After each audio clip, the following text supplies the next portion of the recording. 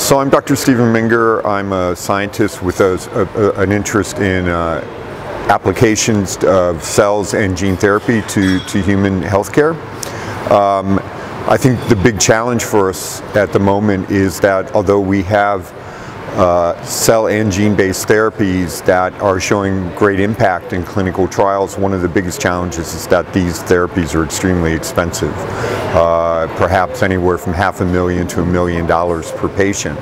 And in order to really see these therapies roll out across a number of different disease states, it's going to be imperative for us to drastically reduce the cost of manufacturing cell and gene-based therapies to make these more readily available to everyone worldwide, but also at the same time to expand these therapies into away from more orphan diseases to more clinically relevant large-scale diseases.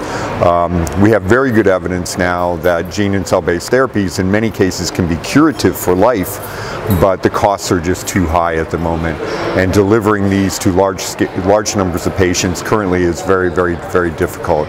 So it's going to mean that we're going to have to get very large corporations who have the ability to automate these, use robotics, use synthetic intelligence and other technologies to impact on the manufacturing process to reduce the cost and to make these more available. I think that's really the big challenge, but it's also a tremendous opportunity, particularly for diseases for which we have currently almost no therapies available: Parkinson's disease, cancer, and others.